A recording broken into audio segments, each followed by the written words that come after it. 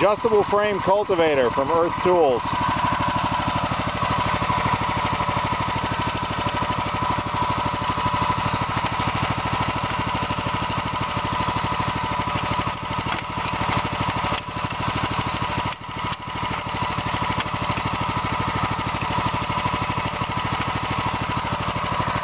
That's your width adjustment there.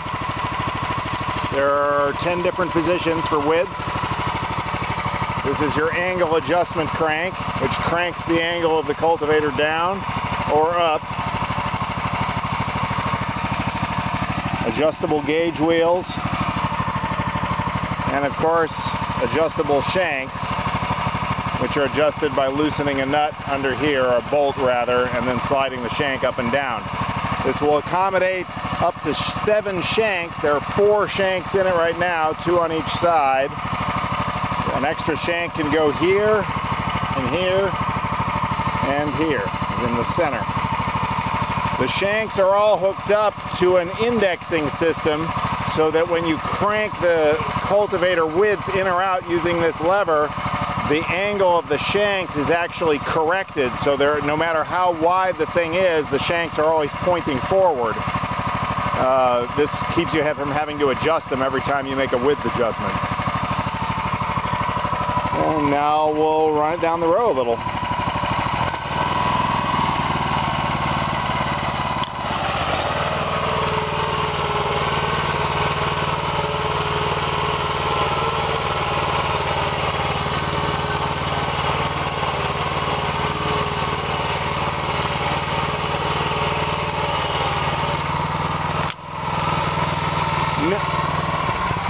No crops planted here, this is just a test run. But as you can see, we've got this thing outfitted with 4-inch sweeps now, but they can be outfitted with any different size. We have sweep sizes ranging from 2.5 or actually 2-inch chisels all the way up to 9-inch wide sweeps. So you can do a whole range of cultivation in terms of row spacing.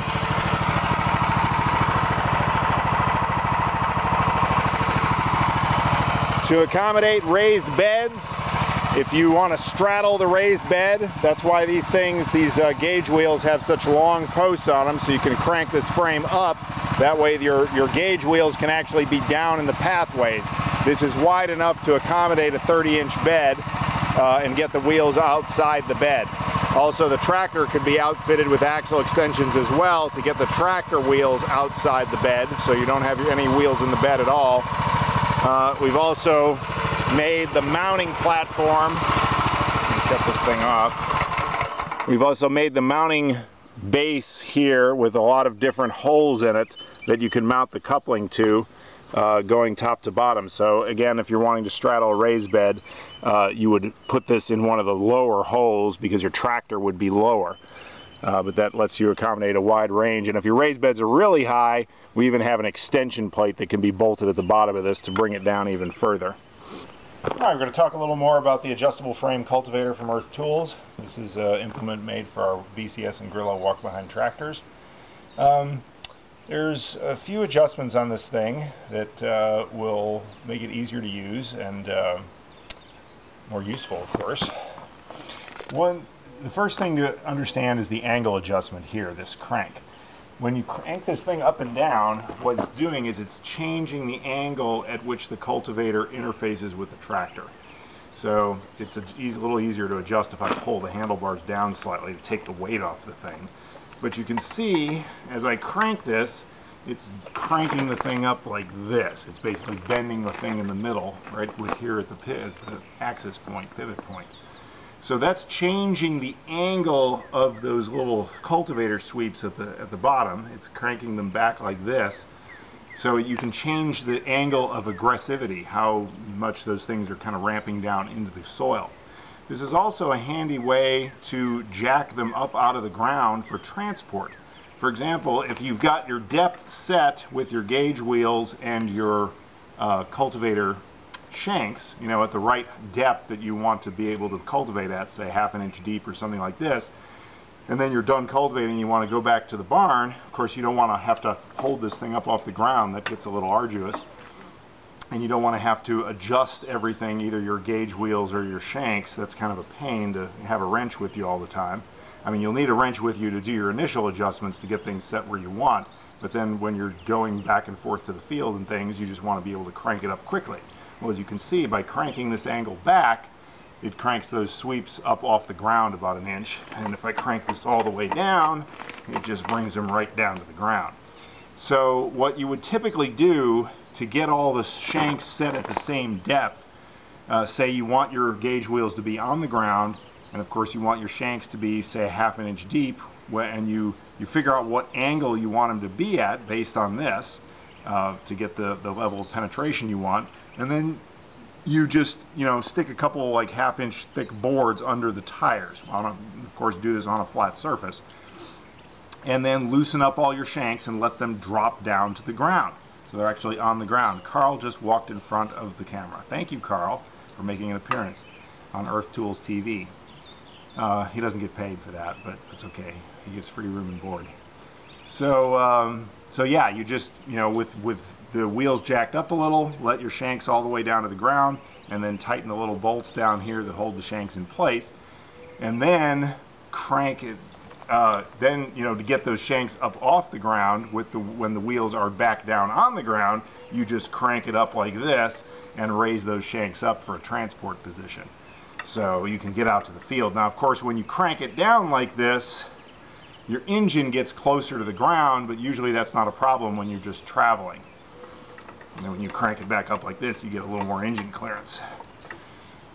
So that's that adjustment.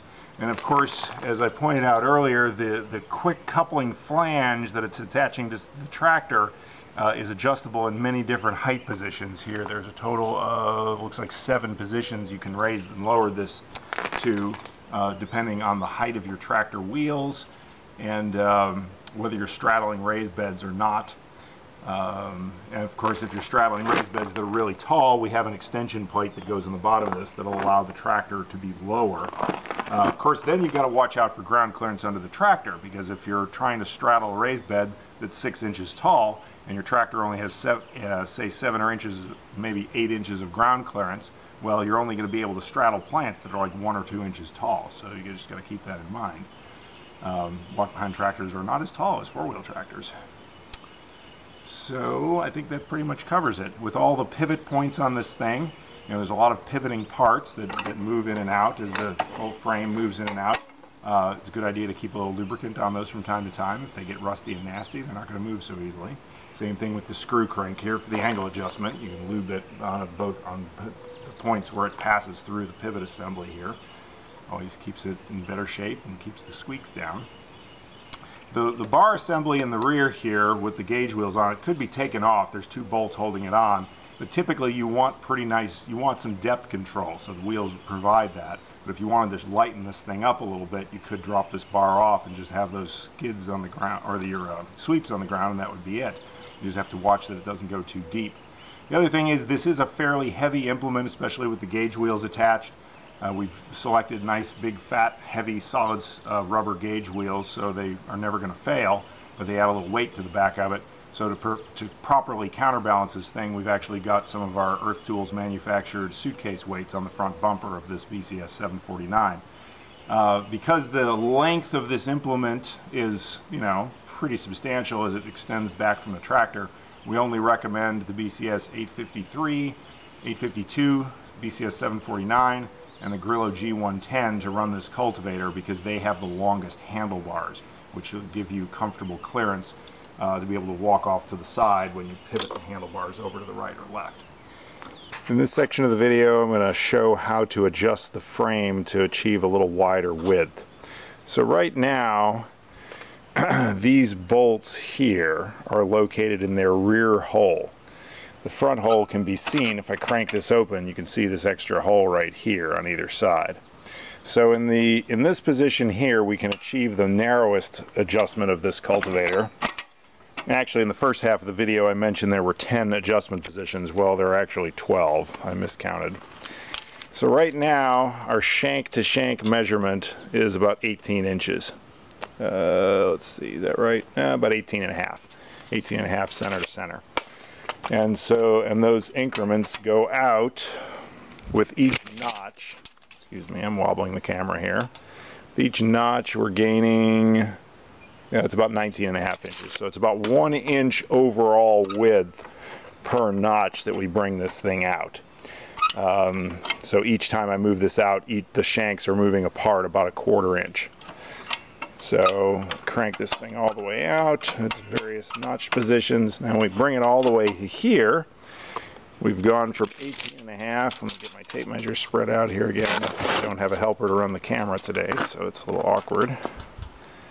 Right here, so we're at 32 inches center to center. So 32 inches center to center on your outermost widths. That's going to give us a shank to shank spacing of essentially 10.5 inches. Yep, about 10.5 inches. So if we want to bring it out a little wider, then we would remove this nut. Now, of course, I've already loosened this. Normally it would be a little tighter than that. It is a lock nut, so it doesn't have to be completely tight. You want it to be able to pivot. And we'll move this bracket up to the next set of holes. I have to do everything one-handed here because I'm holding the camera. I need one of those fancy little head things that goes in your head, but as of now I haven't done that. Still doing it the old-fashioned way. So that spread out the frame a little wider on that side. Now I'm not going to bother doing that to the other side because we can extrapolate to get our full width here. So over here on this side, if we measure from this shank, this is the side that hasn't been expanded yet. If we measure from this shank to our center point, which is this angle adjustment post right here, we get 14 3/4 inches roughly, maybe 14.5. So let's put that over here, and we've got 17 inches. So we had 14.5, so we spread it out an extra 2.5 inches on this side. And that gave us a total of, let's see, we can go outside to outside, 11 inches center to center on the shanks. So extrapolating that out, if we spread out this side, move this bolt here into this other hole, we would have a total of 17, so that's 34 inches shank to shank. So there it is. That's how you do the final adjustment on there. Of course, when it's spread all the way out like this in this hole, it won't collapse quite as narrow. So it depends on whether you want wider or narrower in terms of your spacing.